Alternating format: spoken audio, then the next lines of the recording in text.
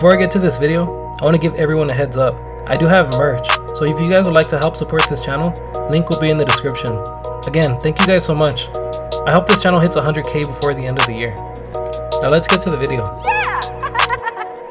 911, where's your emergency? I just got home, and my house is completely trashed. It looks like someone broke in the side door. Okay. How long have you been gone? I've been gone all school day. I got home. Are you there by yourself? Yeah. How old are you? I'm 15. Okay.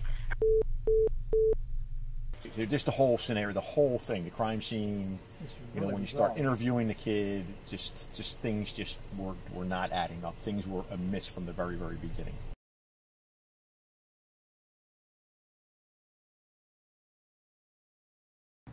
Gregory Logan Ramos was born June 14, 2003 in Florida. His mother, Gail Clevenger, was a Catholic and an accomplished architect.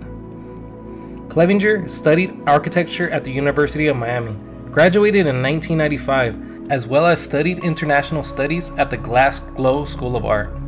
Clevenger was described by her family and friends as a loving, trustworthy person with a lot of drive. Gail, in what seemed like she didn't want to have kids until she was established in her career.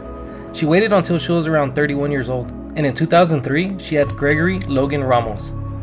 I couldn't find much information on Gregory's biological father, but I did read in an article that he was never a big part of his life. Gail was a driven mother, always pushed Gregory to try new things and always try his best at everything he did. Gregory was raised as a Catholic. Gail and Gregory joined a martial arts practitioner, which is more of a low-impact style of martial arts, focusing more on breathing techniques, fitness, and spirituality than combat.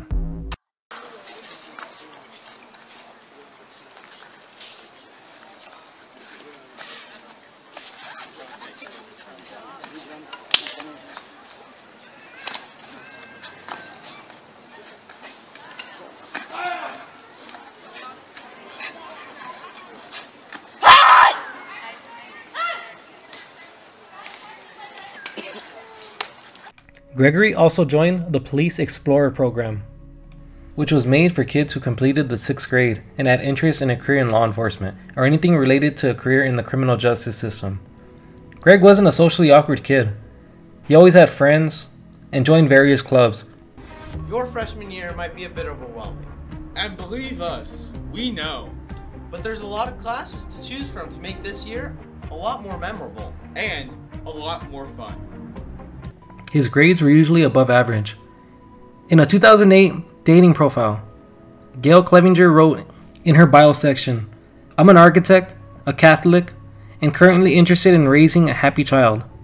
She ended up meeting and marrying a man by the name of Danny, who became Gregory's stepfather. Gregory's grandmother described him as never having a mean bone in his body. He never had a history of violence until the night of November 1st, 2018. Danny was away on a business trip to Seattle, and Gail was livid when she saw Gregory's grades and noticed he had gotten a D. She confronted him because she knew he could do better. When she did, Gregory wasn't having it that day, and they began to argue. During the argument, Gail called Danny to inform him about his grades. After finishing the argument with her son, Gail went straight to bed. Gregory was infuriated that she had confronted him about his grades. So once she went to sleep, Gregory entered her room around midnight. At 12:30, he started to strangle his own mother. His first attempt she survived, so he began to strangle her again. He later described it took 30 minutes to strangle and kill his own mother. Judging by Gregory's mugshot, you could tell Clevenger really fought for her life because he had a bunch of scratches on his face. Once he had murdered his mom, he quickly went to work and enlisted 2 of his friends, who were 17 at the time. Gregory put his mother in a wheelbarrow, put her dead body in the family van, and drove off. At first, he drove to an area off Holly Hill to dump his mother's body, but quickly changed his mind and drove back to his house, where he picked up a shovel and a broom and drove to a church about 1.5 miles from his home. With the help of his 2 friends, they began to dig and bury his mother. He later said the site behind the church was a place of comfort for him and his friends, a spot in a wooded area that they'd smoke, drink, and hang out. Ramos also chose that site to dispose his mother's body because the ground was malleable, so he could dig and bury his mother easily. Once they buried her, he and his friends began rearranging the rock so it wouldn't look like it had been dug up. After he buried his mother, he and his friends went to a nearby Circle K to get a soda and talk about their cover story. He then went back home with his friends to make it look like a burglary. They kicked in the door and began trashing the place. He grabbed his PS4, a computer, a rifle, and other items. The very next morning, he went to school like a normal day. Left school early, which was one of his mistakes, but we'll get to that later. Once he was home, he made, in his own words, a Grammy-winning phone call to 911, talked about the horrible incident that did not occur. Once investigators arrived, he began to tell his story. According to Officer Chatwood, investigators suspected Ramos almost immediately. His story didn't add up. For one, his mother didn't show up to work, and his school attendance showed he had left early and never rode the bus, which he had told investigators that he did. They quickly brought him in for questioning. Detectives were able to break Ramos after several hours of interrogation. That's when he began to change his story, referring to his actions as self-defense, even though they had no history of bad blood between his mother and him. He said she was abusive, that he had to kill her before she killed him. Officer Chatwood described Ramos as being very proud of his work, and he wanted to show it off. He said to watch how cold and callous he was when talking about it was the most shocking to him. Like I said earlier, he even described the phone call to 911 as a Grammy-winning phone call. Chatwood described Ramos as one of the top 3 psychopaths he's ever encountered in his career. He said he had no signs of remorse and was a soulless individual. Ramos wanted to be a homicide detective. Chatwood said he tried to use his classes to benefit himself in this situation. Just by the research, looking into it, you could clearly tell the crime really affected Chatwood. Saturday morning, Keglerek and Porras are the ones who led the officers to the body. Detectives also found a shovel, a broom used to bury the mother, and straighten up the area around the fire pit. According to Chatwood, the items were found in the woods, by the pit, at a local gym, and at Keglerek's home. The stepfather, Danny Clevenger, returned from Seattle on Friday night, and he was met by detectives to inform him what had happened. Ramos was arrested, along with his 2 friends, where they were held at the Department of Juvenile Justice. Chatwood really pushed for Ramos to be tried as an adult, but would not be eligible for the death penalty. Once in court, Ramos showed remorse for his actions. As he pleaded guilty to the charges, he made no excuses, admitting what he did was wrong. Ramos asked the court to let Porras and Keglerek be released to their families, saying they really had no idea what was going on.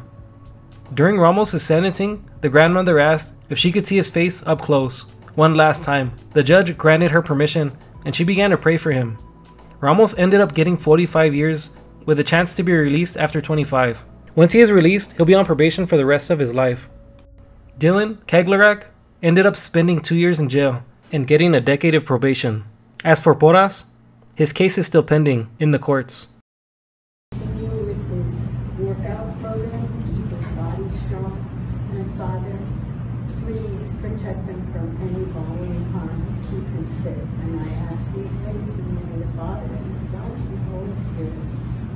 Amen. I love you, we don't have a praise. We know that I'm here for you as long as God keeps me on this earth. And when I'm not here anymore, I'll still be watching over you. I promise you that. Thank you for being here. Oh, thank you. Alright everyone, I hope you found my video interesting. I want to apologize for my long hiatus, but I want to thank you for staying subscribed. I did have a tragic accident happen in my apartment, which pretty much destroyed all my equipment, but the most important thing, nobody got hurt. And luckily, recently, I was able to purchase everything I needed to get my channel back up. I will make another video more in depth on it later. I do have 2 more videos already in the works. After those videos, I'll start doing videos that you have requested. Again, thank you so much, and don't forget to like, comment, and subscribe if you haven't already.